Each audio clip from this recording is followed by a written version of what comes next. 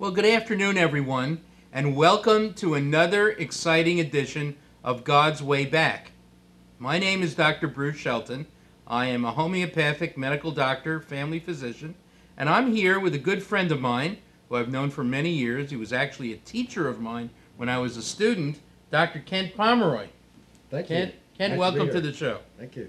Dr. Pomeroy is currently the president of the Arizona Homeopathic and Integrative Medical Association. He is licensed as a medical doctor and as a homeopathic medical doctor, and he has a subspecialty that's actually made him quite famous in that he is probably one of the foremost physicians in the United States that does a procedure known as prolotherapy. And we're going to learn today where he got his background from, and then talk about prolotherapy and figure out what to do and what someone should look for when they're trying to choose a prolotherapist. Of course, the answer is you go see Dr. Pomeroy. Before we start, however, I'd like to point out that you should all go out and get the issue of Phoenix magazine that just came out this last week, and that's because this is their doctor issue where the doctors of the Valley kind of vote to see who they like.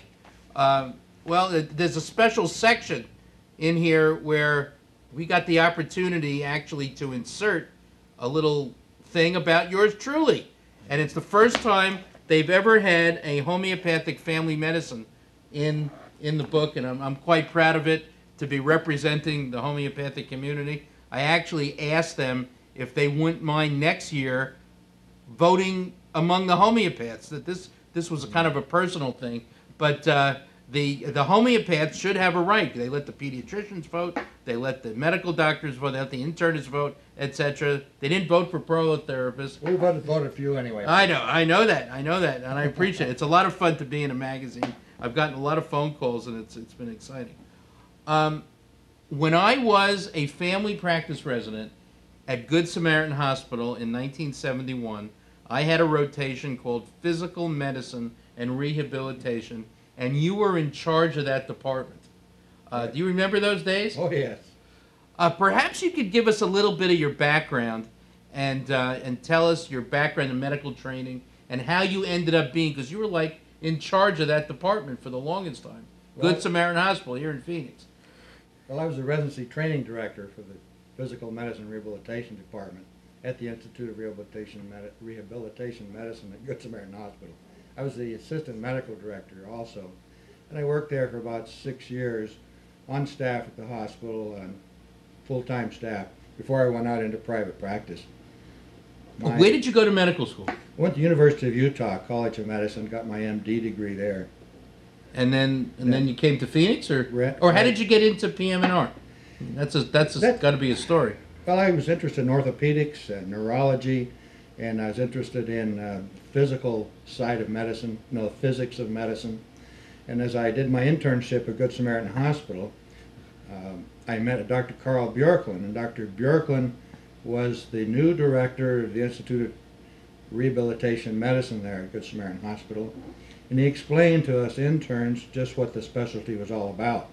And I listened to him, and I realized that this was something that would put my orthopedic interest, my neurology interest, my physics of medicine interest, my anatomy interest all together in one package, and I would be able to live a pretty decent life and not have to take the nightlife and the Night call. Yeah. Okay. The night call, where you have to live during the night when you're working as an orthopedic surgeon. Those poor guys really went through a lot of hard, long hours in their residency training, and I was not looking forward to that side of my training. So physical medicine rehabilitation just filled the bill of what I was looking for. So I went off into the Army for 2 years, came back to Good Samaritan Hospital and helped them get their residency program started. So I was their first resident in their residency program at Good Samaritan Hospital. Stayed there for a little over 3 years in my training, and then went off to Tucson to start the rehabilitation program at St. Mary's Hospital. Came back to Good Samaritan Hospital a year later and became a full-time staff member in the department. I was always trying to find a better way to solve pain problems, musculoskeletal pain problems. I didn't like to use a lot of drugs. I knew there ought to be a better way to solve pain problems, and I was always searching, looking for a better way. I used a lot of the techniques that we had available and tried to improve on them to help the patients with these terrible back and hip and muscle pains, and it was just natural for me to fall into what I'm doing now as time went along. All right. Well, let's go back and take it apart piece by piece. I mean, basically, yours is a specialty that deals with people with chronic pain, but you also deal with other things too, like people who've had strokes and things like that. In rehabilitation specialty, you treat spinal cord injury patients and stroke patients, arthritis patients. Well, that leads into a question I had. I remember, I was a family practice resident from 1971 through 1974, and as you start in the second 2 years, in the second and third of the years, you start going through these rotations, and I think we were there for like 2 months on that rotation, and I remember hearing that Governor George Wallace got shot, and I remember that you were involved somehow in training the nurses that they flew out from Alabama that had to take care of him. How did that story go? I don't think I was part of that story, Dr. I heard a rumor that you trained the nurses. I mean, that was the story that went around the hospital, that the nurses didn't know what they were doing, and they needed some specialized care, and they came out to watch your service to see how you did it, so they went back and took care of them? No? I was not on the spinal injury part of the rehab department at that point. I was in the general rehab, and I took care of the stroke patients and all of the new patients who had pain problems. We had a spinal injury section of 3 or 4 doctors then, and we had specialized spinal injury nurses on the rehabilitation floor. But I wasn't part of the rehab team in the spinal injury. So they really didn't say, okay, well, squash that rumor. Anyway, yeah. Well, I heard you. That's how I heard. I heard he was famous, that they came all the way out to learn from you. Well, I always remember that specialty as the patients that are kind of left behind, like I imagine there's injuries going on in the war situations right now, and those kind of patients that are always hurting, that never get better. I mean, those are the ones that the average doctor doesn't know what to do with, and doesn't know how to deal with them. But you ended up getting interested. I mean, have you had successes in getting people out of these bad situations? I mean, obviously you must have to stay with Yes, it. I've been successful in helping a lot of patients who've had pain for over 30 years. I look at these types of patients and I say, these are the ones that fall through the cracks. Right. Conventional medicine helps a lot of problems. It helps a lot of pain problems, helps a lot of rehabilitation problems, surgical problems, medication problems, help a lot of these people. Physical therapy, occupational therapy. But there are a certain number of these people who fall between the cracks. The conventional medicine does not know how to evaluate or treat. And that's the niche that I put myself into. And besides helping the people who are falling between the cracks, I found that what I do helps a lot of the people who are ordinarily planning to go to surgery or have a lot of physical therapy or a lot of medications, and help those folks stay away from the surgery, reduce the amount of physical therapy they have, or reduce. I have seen you do wonderful things. We're going to be talking about that. So here you are, Good Sam, and you were there for like 6 years, and then you left to go into private practice. Right. Now, you must have been at that time developing other interests, because I don't remember learning. I mean, what you do is very careful injecting, which you're going to explain in a little bit. But I don't remember that going on in the hospital. I mean, you evidently developed those interests after you got into private practice. What is the development of how you got into this? What led me into this was that the hospital administrator, Stephen Morris, and my boss, was Carl Bjorklund, said, "Kent, we want you to be the hospital acupuncturist, because you're the one who's handling all these difficult pain patients, and we want acupuncture to be used in the hospital setting." This is back in the That was 70s. They wanted acupuncture. in 1974.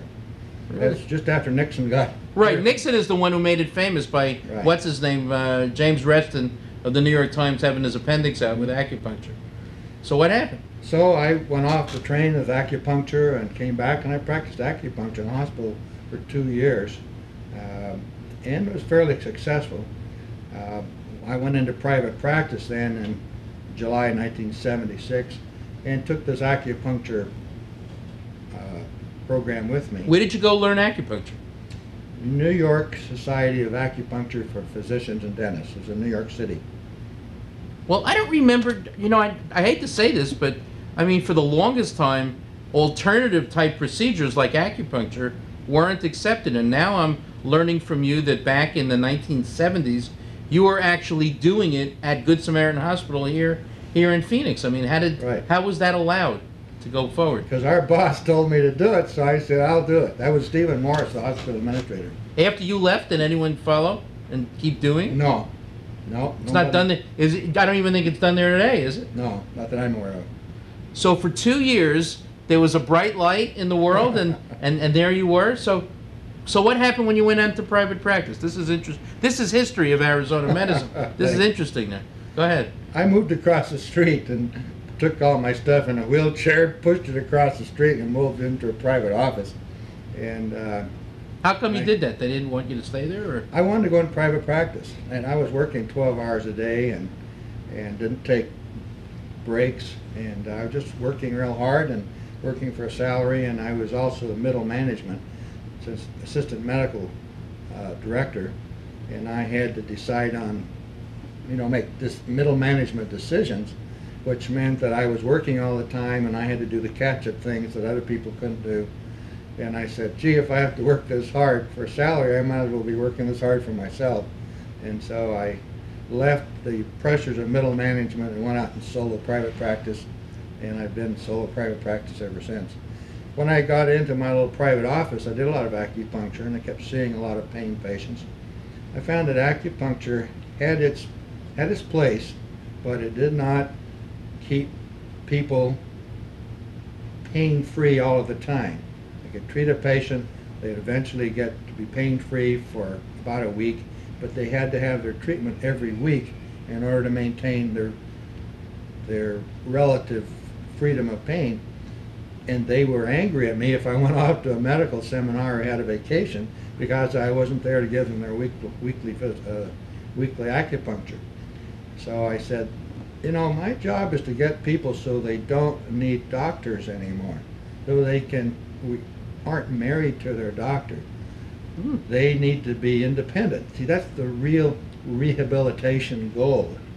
Physical medicine rehabilitation is to make people independent so they can be as effective, functional as they possibly can, reach the maximum of what their potential is. Right, okay. And acupuncture didn't allow them to do that. It made them depend on me all of the time.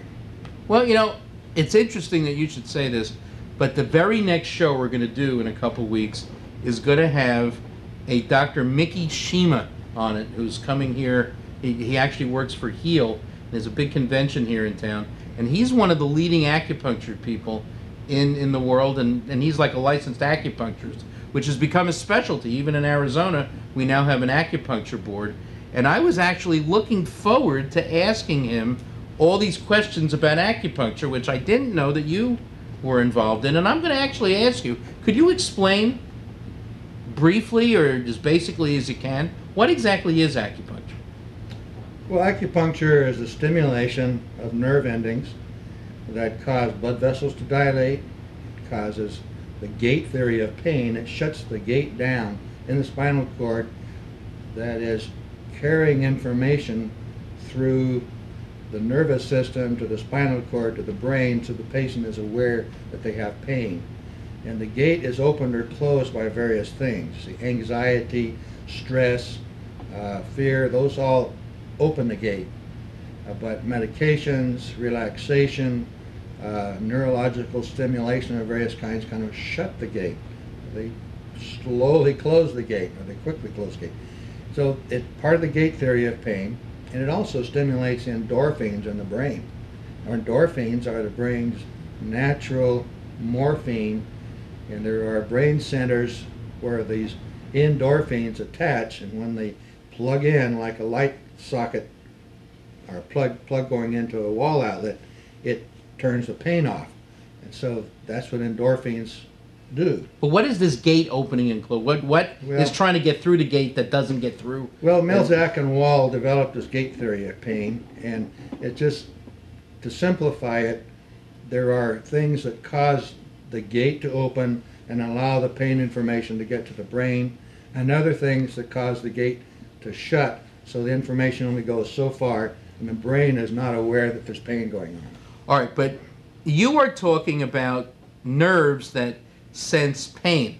Now, we all know that there are nerves in the body. There's the central nervous system, there's the autonomic nervous system, but I've always believed that the acupuncturists think that there's another system, these meridians that they talk about, where there's spots on them where you stick the needles. I mean, how does that get involved in this? Well, those are the energy flow circuits. And we believe that the energy flow circuits, the meridians, all have little wall outlets to plug into or to do something with, and those little wall outlets are acupuncture points. And so you can put something into that little wall outlet or acupuncture point and turn something on or turn something off. And that's what the acupuncture needle does, but it's in the energy flow system. And so, well, what is the energy flow system? Thank you. We don't know. but there are organ lines, things that are connected to different organs. Well, how have people figured that out? I mean, you know, they did it 6,000 years before I was born. Okay, but let's get into something that I've always had curiosity on. I mean, I know that nerves start in the brain, go down the spinal cord. Then there's the autonomic nerves that go through the little soft tissue holes in the base of the skull, and you can map them, you can see them, and if you get injured over here, it's going to hurt because the pain signal is going up this tract in your spinal cord. But these energy flow meridians, which are not related anatomically to anything that I'm aware of, although I've heard it hinted that it really is the sympathetic flow of the autonomic nervous system. But how do you make the connection of sticking the needle into this meridian point and making pain go away on the nerve, which is somewhere else? I mean, what's the connection?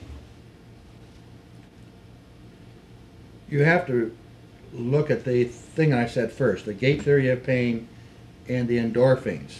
Okay. And if you give yourself enough endorphins, you're going to shut the pain off in the brain level.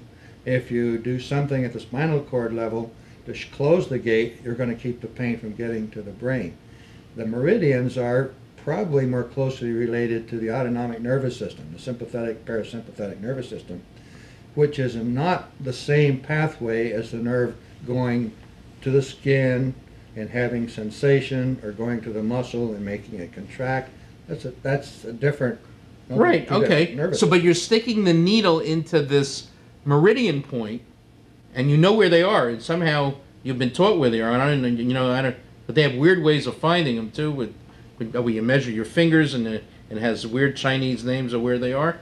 Yeah. But when you stick the needle into these points, it does affect the other parts of the body.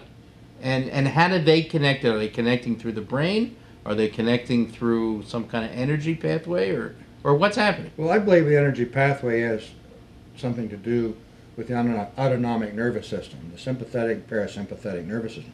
Blood vessels are innervated by the sympathetic nervous system, parasympathetic nervous system. The sweat glands are innervated by that nervous system. So that's not the same nervous system as the one that tells you if you burned your finger, or the one that tells you to move your hand because you just burned your finger. That's a different nervous system. So I believe that acupuncture is probably working in more than one pathway at a time. Okay, all right, so let's go further. Now, you say that you learned how to do this acupuncture, and you did it well, and you made the patients pain-free, but a week later their pain came back. Right. So your quest of knowledge wasn't over. So what happened to you next? Well, the beauty of acupuncture was that it broke my paradigm. because I was a straight doctor at one time. I mean, there was the box, and I was in that box. And when my boss said, "You learn how to do acupuncture," I said, "And I don't believe in it, but I'll do it if you tell me to," so I did it. I had been doing trigger point injections for several years. Wait a minute, what's that? Well, trigger point injection is you find a sore place in a muscle where they're having a lot of pain. You find the hot spot in that muscle, and that place really hurts when you put your finger on it. If you push hard enough, not only hurts there, but it makes it hurt someplace else. And that's a trigger point. And so I was injecting those trigger points on my own, kind of taught myself where all these trigger points were in the body. What were you injecting them with? Just Novocaine. I said, okay.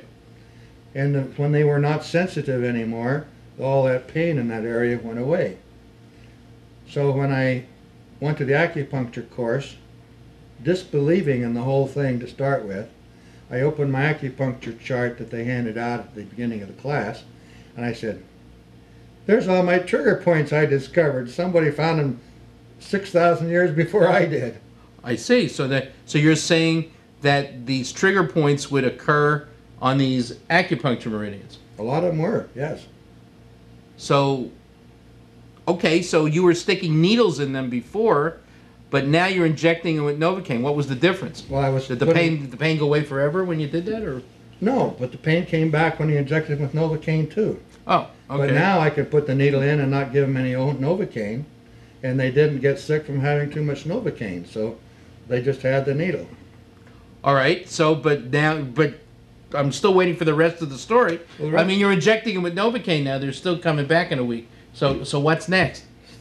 I went to the University of Chicago Medical School to a pain seminar, and I sat next to a fellow who was in his late 70s, whose name was Gus Hemwall. He was from the Oak Park, Illinois area, and Gus kept talking under his breath. He kept mumbling.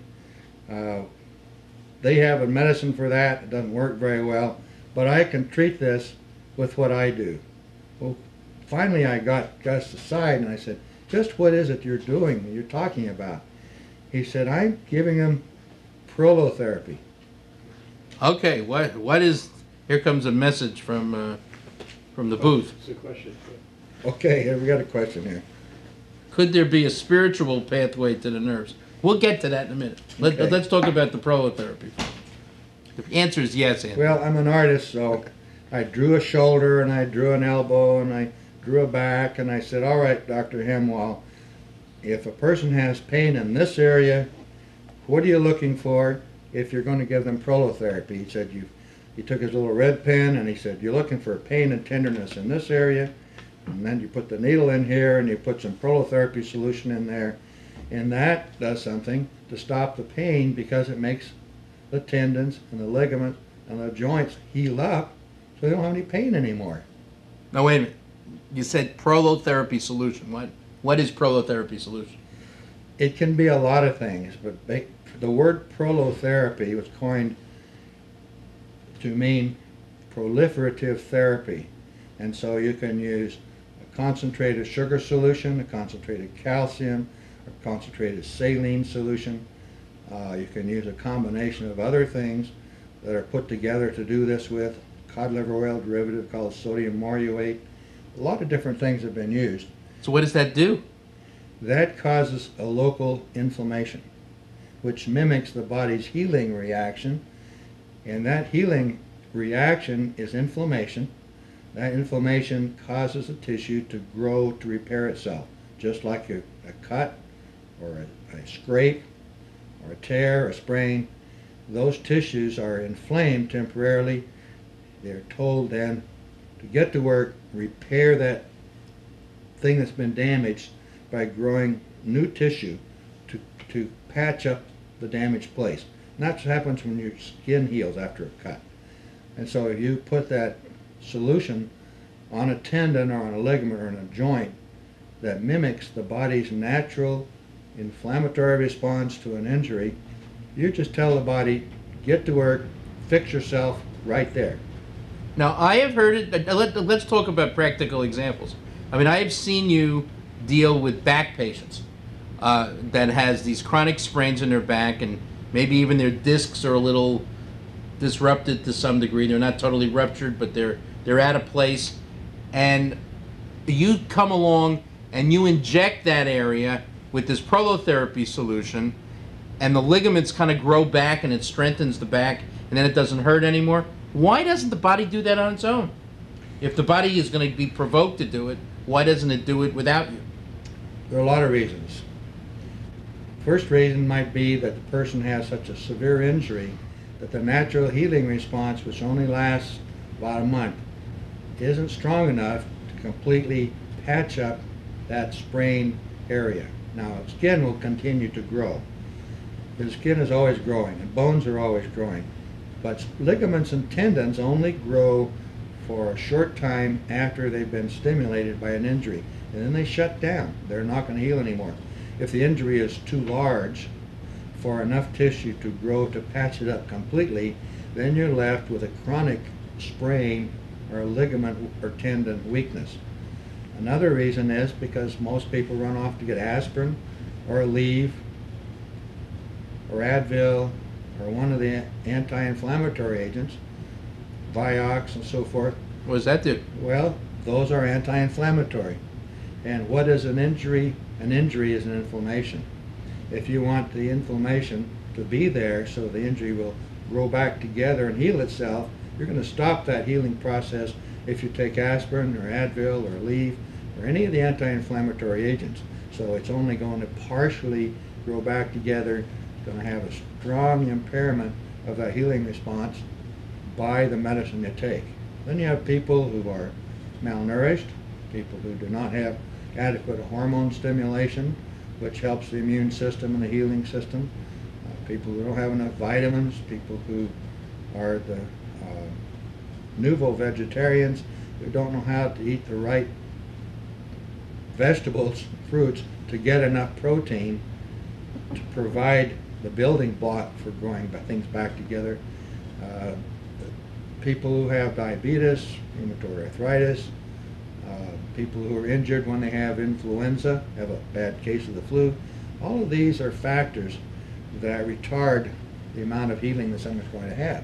So you end up with somebody with a problem that has inadequate repair when the healing and repair shuts down. So what you're saying is if someone really was in a car accident, gets rear-ended, and really sprains their back, that their back is going to try and heal, right? But then they're going to go take pain medicine because they're in pain, and the pain medicine is actually going to stop the healing. Not all pain medicine. Not all pain medicine. Only the anti-inflammatory. Only the anti-inflammatory. So they're going to take an anti-inflammatory, or they're going to have arthritis and take a lot of anti-inflammatories, and then get left a month later where the body just doesn't want to patch the thing over, and you come over there and start doing it again and fix people that are going to be sent for surgery, let's say? Right. Well, cortisone shock will stop the healing too. So some people have an injury and they'll go off and get a cortisone shot by their doctor. You know, that's going to stop the healing too. Well, like what are some things that actually you deal with most of the time that are the cause of pain? What kind of physical problems are helped best by this procedure? Any tendon, ligament, or joint that is arthritic or has been injured, either in a severe injury or multiple small injuries. You know, we can start with the TMJ. We can go to the cervical spine with chronic headaches. If somebody has arthritis in their neck, but they have residual of a neck injury from an automobile accident or from a sports injury. Shoulder problem with tendonitis, arthritis, fractured rib is a good thing to get prolotherapy for, because it can, when you inject that fracture site, it'll stop the pain the first time. If not the first time, it'll stop it the second time and help it to heal faster. Your cartilages. What about knee? A knee cartilage? Well, I'm just going down the body. Oh, all right, yeah. go ahead. We go the upper back, the low back, sacroiliac joints, the lumbar spine. It can help stabilize a spine that is loose, that has developed a herniated disc. If the spine is too unstable, the disc is in jeopardy, and that's a lot of times what wears the disc out or allows it to herniate. So if you can inject the ligaments in the back part of the spine and toughen up that part of the spine, it will protect the disc sometimes it protects it well enough, allows the spine to be stable, and that herniation will dry up or disappear or not bother the patient anymore. So we talk about hip tendonitis, arthritis, sprains, ACL and medial collateral ligament tears. An ACL is an anterior cruciate ligament of the knee. Medial collateral ligament. Like some of these basketball players get. Arthritis. If a tendon or a ligament is completely severed, so there is no bridging fiber left between the two ends, it's not going to jump that gap and grow back together. But if you have any bridging at all, when you inject it, it adds more bridging, and you, after several treatments, can get a really strong tendon or ligament back there. Okay, I gotta change the subject slightly on acceptance of this procedure by the medical community, by the insurance community. I mean, I think you've got some stories you could tell us. I mean, here you are. I mean, the head of Good Samaritan Hospital, Steve Morris, he was a very powerful man. I mean, I remember him because when I was a resident there, he was like the god of Arizona medicine. Right. Sends you off to get you taught how to do acupuncture back in the mid-'70s. And you go learn how to do it, and then you learn that there's these techniques you can use in addition where you're using medical type things to inject into these same places, and you actually get results with these things. And it's not just you, it appears to be almost nationwide. Why isn't this part of regular medicine to the point that they just embrace it the way I would think they would, because I know they don't? Well, it's philosophical and it's economical. Well, what's the problem? The philosophy is that medicine has always had two schools. You know, in ancient Europe, you had the bone setters and the barber surgeons. Yeah. In America, you had the naturopaths and the MDs. I'm not the naturopath, the homeopaths and the MDs. We'll get to that because you are a homeopath right now Yeah, as well. right. Okay, but go ahead. But the strongest medical organization, probably in the world, is American Medical Association. And American Medical Association is a good organization. They work hard for their doctors. They promote a lot of good things for the patients. But what you're not up on, you're down on. And this is one of the things that AMA is not up on. Take it one step farther, back to the medical schools. We have to ask, where do the medical schools get most of their funding? Do they get it from the taxpayers? I think they probably get most of their funding from drug companies for the millions of dollars in research that are poured into the school to support the departments to do drug research for the drug companies. Now, what are the things that are the schools are teaching? The schools are teaching how to use drugs and how to do surgery. I mean, those are the big things of the medical school. And sure, there's pediatrics, obstetrics, and pathology, radiology, and everything else. But the big things to treat patients is medicines or surgery. All right, so here's the question. Here's the question. I mean, you know, it's one thing where, with homeopathy, which we'll talk about in a minute, where you take very dilute amounts of things where there's hardly any molecules left, so you scratch your head and say, how could this be working? And of course, we know it's an energy type of thing. But then you take a thing like prolotherapy, where if you wanted to, you could actually, in the middle of these injections, cut a hole and look, and you would see that these things are growing back together. And it's something you can touch and feel and see and prove. Why wouldn't everyone who pulled their ligaments and their cartilages go to get these medicines injected and have everything heal up the way you're saying? Because they've been taught by the leaders of medicine that they should go to the other doctors who are doing the things they're taught in medical school to everybody. Now, some of the medical schools and some of the residency programs are teaching prolotherapy. They are teaching it. So it isn't totally out of the medical school world. But the medical schools are supported by drug companies, and they promote medicine and they promote surgery. Who taught you how to do prolotherapy? Well, Gus Hemwall. But let me finish that statement. All right. I'm ahead of you. The economics of the situation is that if you have a prolotherapy treatment, you're not going to have any more physical therapy. And if you do, it's only a small amount. You're not going to have to keep taking drugs. And there's a good chance you won't have to have surgery. And that's not absolute. It's not 100%. Oh, I've But seen it it is. happen. It's absolute, and everyone I've It's- seen stay with it. It's 80 or 90%. And those are pretty good odds. If you go to the surgeon and ask him what are your odds for good results with back surgery, they almost always tell you it's 50-50. But in prolotherapy, we're looking at odds that are 80% or better. But if everybody's promoting prolotherapy, we're not going to have surgeons and drug companies and those folks be making having the economics the way they want. No, what you're actually saying is that the establishment would rather people stay sick and not get healed just so some business entity can make money out of it. No, I'm not really. You're not going that far? No, I'm not going that far. Because doctors, Oh, for the yeah. most part, want to help their patients, but they want to help them the way they're trained to help them. And the way it's set up to treat them is the way they've built their life around.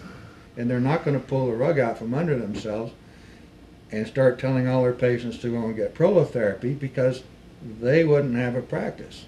And they want to do what they're taught to do, that they believe in. And Well- so they're going to do that. Well, wait a minute. I mean, you learned how to do prolotherapy when? 1977. 1977. I seem to remember being on, I'm president of the Homeopathic Board. President association, president of the board sitting here of the state homeopathic community. I remember when you got your homeopathic license must have been 1997. Right. 97? Well, from 77 to 97, you were doing this under just your regular medical license. Right. How were you doing it? I'm still doing it under my regular medical license. Okay, I realize that. So, I mean, how was it happening? And why aren't all the orthopods going to learn how to do this? Well, some of them are. Some of them Oh. are, and some of them are referring patients to me. But most of my patients are referred by patients who have had good results, and the satisfied customers are sending their patients to me. Does it ever not work? Yeah, it doesn't work about 10% of the time. Is there a reason why it wouldn't work, or just non-compliance, or patient taking drugs, or... Well, it falls back into the category of when is enough treatment enough? And sometimes a patient has to have 6 or 8 treatments to get a good result.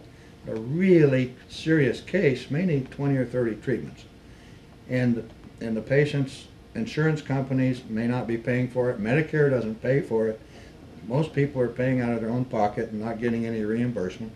And so when is enough enough? Now if I do 12 treatments on a patient and they haven't seen any results yet, that's a lot of treatment. Well, they may need 25 or 30 treatments to get the results we're looking for. I'm not willing to push them out that far and find out way down the road that they still haven't seen any improvement. And so what I do is I'll treat them up to a certain point and say, now let's let all of this accumulate and do its job, and let's see in 2 or 3 months, see how it's come together. The beauty of it is that when I treat a patient to the point where we feel like we can discharge them because they've reached enough improvement, and then we do a 6-month and 12-month follow-ups, because I'm doing a study, an outcome study, and I've been in that about 6 years now. The outcome is that the patients who are discharged have pretty good results, or we wouldn't be able to discharge them. At 6 months, they're reporting even additional improvement, and at 12 months, they're even having greater improvement. So a lot of those people who have 6 or 8 treatments, but just aren't where we want them to be, rather than, for economic reasons, we rather than have them continue when we don't know this is going to be the right thing for them or not, we stop and let all of this accumulate. A lot of them will say in 2 or 3 months that they feel a whole lot better. We may not have to treat them anymore after that. Okay. And then a lot of these people we lose contact with, so we don't know if when we discharge them they were only 40% better. We can't track them down, and maybe they're a lot better a year later, but we don't know. All right, so now let's take your life a little bit further in the progression. You're doing this for 20 years. 1997, or maybe 1996, you decide you're going to be a homeopath, and you start studying homeopathy. How did that, where does that fit into your picture? that's part of the problem. I'm trying to solve the problem of putting pieces together to make the big picture for the patient. Okay. And so the patient's lifestyle, their nutrition, what they're doing for themselves in the way of supplements and diet and exercise, that has to be part of the getting well situation. And that has a big effect on pain, and certainly a big effect on prolotherapy. And so homeopathy then fits into that niche too, because there are homeopathic remedies that will allow a problem to recover more rapidly, allow them to have their symptoms relieved more thoroughly. When you can do that, you're improving the whole picture of the patient better than just by putting shots of concentrated sugar and Novocaine into somebody. Well, just out of curiosity, I'm interested. I mean, are there any standard protocols of homeopathics or vitamins that you use along with this that are some pearls for anyone that might be listening? Well, as far as homeopathics go, there's so many remedies, and you can select several remedies for each problem. And so I don't have one single one that I use. I kind of custom design the treatment for that person. But as far as the supplements go, the patients need to be on a healthy diet. They need to be getting some protein, need to have vitamin C and MSM, glucosamine sulfate and zinc, and so they need the adequate vitamins and minerals with those supplements. But did you hear Dr. Alta Smith a couple of weeks ago? No, I when didn't. She was Dr. Smith, who works for Heal as a speaker, just came up with some really interesting evidence on the use of Traumeel, which everyone always thought the 14 ingredients were there haphazardly and the body selected what it wanted. I actually have evidence that have come out now that this remedy, this ingredient makes that ingredient, makes that ingredient, makes that ingredient, and it's all synergistic in the remedy. And she gave this amazing lecture where the use of Traumeel and Zeal as an anti-arthritic, but then these wonderful concepts of using something like Spascupril, which stops muscle spasm, which stops pain, and then this remedy called Thalamus, which works on the brain, which resets the pain center, and then coenzyme compositum for catalyst for stimulating aerobic metabolism. But something like that is something that's ideal in a pain syndrome, right, while in fact you're injecting with the prolotherapy to make it all come back.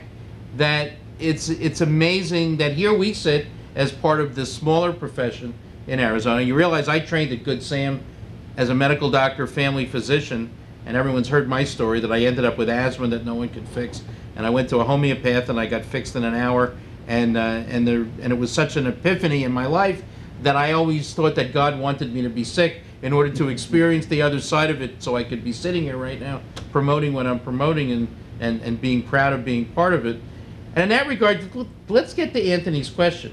I mean, he's asking the question that when we were talking about the nerve pathways and the acupuncture meridians as pathways, he's asking the question, are there any spiritual pathways that promote healing? Do some patients have this spiritual feeling and they heal better than others? I mean, have you ever gotten any insight into that?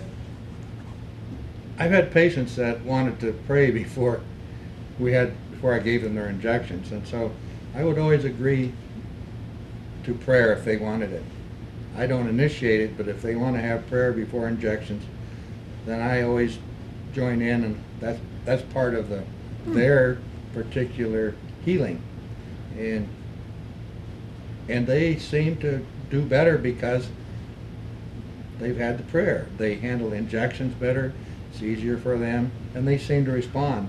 I believe that people who come in who are determined to improve their lives, determined that this treatment is going to help them, they're positive about their lives, they're positive about their families, they're positive about their place in the spiritual world. I think they do a lot better than grumpy people who hate everybody, and people who swear at me when I'm giving them their shots. I don't think they're as happy. I don't think they do as well as the people who are happy about it. Is there still Novocaine in your shots? Oh, sure. I use lidocaine and marcaine. Lidocaine and marcaine, Yeah. plus the other ingredients. Right. So really, it doesn't hurt. I mean, I've heard it say that it does hurt a little bit. Well, the needle is a needle, and you've got to put the needle where the pain is before the medicine goes in to stop the pain. So putting the needle down is painful in some places. Other places it's not very painful. And the different areas of the body are just more sensitive. In the medicine, when the medicine goes in, it spreads the tissues a little bit, so there's a little swelling sensation, and then an anesthetic starts to work, and then that usually goes away. But some people respond more vigorously to that sensation. They say it hurts a lot more than others. And I've had some people who practically go to sleep while I'm giving them the treatments. Really? Other people are telling me jokes while I'm giving them their treatments, or I'm telling them jokes. I've heard it said no pain, no gain. Well, I don't really like that expression. You don't like that No. expression, okay. I just want no pain, and I want all gain. But I, I don't want to have pain necessary in order to have gain. I want to make it as painless as I possibly can to get the results. I just recently had a patient travel, this is someone you don't know that's never seen you, travel all the way to Calgary, Alberta to spend 2 weeks sleeping on a very high powerful magnet. You know Dr. Bondley? Dr. Bondley and his magnets? Well, Dr. Bondley has created this theory of direct flow magnetism, and the thing is as big as a MRI machine, but it's not an alternating magnetism, it's a straight magnetism. And there are reports that they get the same effect from magnetism. Have you ever heard or seen anything? And it's very expensive, by the way, but have you ever seen anyone do this? Hear about it? No, but there are magnetic pieces of medical equipment that you can use to sit in or to put your leg in to help tissues heal faster, to help fractures heal faster. How does that work? Do you have any idea? When you have an injury site, there's a negative charge at the site of the injury.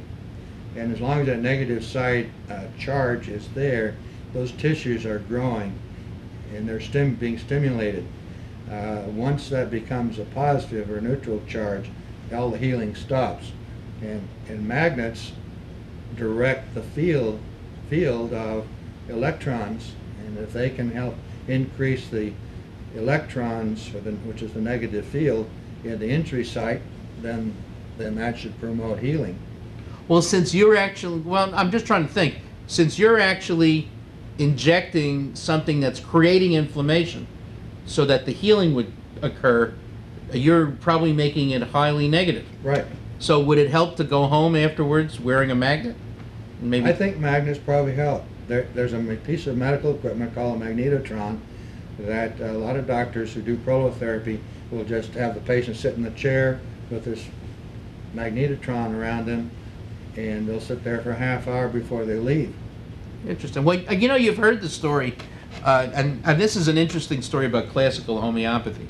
Is Dr. Hahnemann, who's the father of homeopathic medicine, wrote a book called The Organon, and the way the book is written is there's a 50-page introduction, and then there's chapters. Every point is made in like a numbered paragraph chapter. And he wrote the first book. It had the introduction and 50 paragraphs. And then when he learned more stuff 3 years later, he wrote edition 2. But he didn't change anything. He just added another 30 of these paragraphs. And then 3 or 4 years later, he made edition 3, and he added another 30 or 40 paragraphs. Well, at the time of his death, he had written edition 5, and there were like 190 of these paragraphs. Well, you've heard this story too, that when he was 80 years old, he married a 29-year-old woman who he healed, who traveled from Paris to Germany, and she took him back to Paris, and the father sent him up in practice. When he died, she took over his practice. And she lived another 38 or 40 years, and when she passed away, they found edition 6 with another 50 paragraphs under her bed that she evidently had been using and never told anybody. And in that edition 6, it says, someday electricity will be useful in medicine, someday magnetism will be useful in medicine, and someday animal magnetism or or mesmerism or hypnotism will be useful in medicine. And this was written in 1842, way before there was electricity. I don't know what they had for electricity in those days. And this is actually part of homeopathy. And they have fought the acceptance of this extra edition, but they finally did accept it and came up with the conclusion that if it's not in these 6 editions, it isn't classical homeopathy. So theoretically, what you are doing is almost classical homeopathy, going all the way back to Hahnemann, who didn't probably own a needle. And it's amazing that you are part of this right now, and it's a privilege to have you as part of our profession. What are your feelings on Arizona as a home for a homeopathic profession that allows physicians such as yourself and me and all of our colleagues to be in practice independently without harassment from the government? Because in a lot of other states they do get it. We're safe here. Well, in reality, the government has allowed us to do this in Arizona. Yes. And I think it's the most fantastic state in the union, because the patients have the opportunity of better selection, wider variety of choices, what they want to do with their health care. And doctors who want to practice more complete medicine have the opportunity of doing it under the homeopathic license. If we could only get insurance to pay for what we do. That's the one missing thing that we have. But, you know, you can't have all our blessings, but... Well, insurance companies exist for the purpose of making money for insurance companies and stockholders. They don't exist for the purpose of taking care of people who pay their premiums. And as long as they're holding on to their money, they're going to find things to avoid paying for, any excuse they can get to do it. Well, the thing is, though, they could actually save a lot of money and make people healthier. But they're not interested in saving money. It's the big procedures. I keep coming back. I'm sorry, I keep coming back. It's the big procedures that cost $100,000 that they want to be able to pay for, so they can raise your premium, so they can make more money, so they can give their CEO more money, and so their stockholders can make more money. If everybody cuts back, if we're able to save 90% of healthcare dollar by doing what you and I are doing across the country, well, those CEOs couldn't make $50 or $60 million a year. So they make $5 or $6 million a year. I mean, you know, the thing that doesn't make sense to me is that I absolutely know loads of people. Like I had a patient that I saw just the other day that told me that she was in a car accident and she really hurt, and what could I do? I said, well, be honest with you, I want to send you to Dr. Pomeroy. And she said, but I belong to this HMO, and he doesn't belong to my HMO. And I said, but it's going to make you better quicker. Said, oh, I got to follow my insurance. And I said, well, it's a second-class form of medicine. And she says, well, I can't afford it. So the point is there's a problem in the fact that there's more and more people that would avail themselves of what we do and get better results. And you know something, when I have a feeling, you know, we went to medical school not to make money. We went to medical school to learn how to heal people. I mean, my interest was biology. I fell in love with biology when I was in high school, and I wanted to go to medical school so they would teach me how to fix things. And I mean, that's what I wanted to do. I wanted to become a people mechanic and care for people and get the good feelings and all that. And whatever rewards came. And I chose to be a family doctor, which is not the field that makes all the money in medicine. So the point is we want to help people. They didn't teach us all these things. I found them all out by accident. I personally had to get sick in order to experience the healing that then let me go and learn these other things. That's when I got really mad and went back to school to learn all the things that we have gone back to school to learn. And we're cheating people right now by not letting them get availed of this thing. I mean, how do we get the people out there to write letters to their congressmen and their representatives and say the insurance should pay for it? Don't answer that question. We've got 3 minutes to go. Just got the word. I would like to give you the last 3 minutes of just to explain your philosophy and wisdom of medicine and treating pain, because you see a lot of really sick people. What can we say to people to encourage them from your spiritual heart? the first thing we have to have is a patient who's determined to get well, determined to get over their pain problem, and not be married to their insurance company. And unfortunately, some people don't have that option because they don't have enough income to make up the difference of going outside of their health insurance. But for the people that do, if they're determined to get well, they can get well. And what you and I do, it helps them get well. But that has to be the determination, probably the spiritual value has to start. The spiritual value in that person's life has to be decided upon that they're going to get well no matter what. And then we can help the people a lot more. Our job is to get people so they don't need us anymore. Absolutely. We want people who want to get well, who want to get away from doctors, who want to get away from these kind of problems, health problems, pain problems, so they can live a good life and help other people find their way. Well, that's the whole thing, taking care of yourself so you can take care of your family, live as long as you can, thank the guy upstairs or the gal upstairs, whichever it might be, and then go forward and just be better people.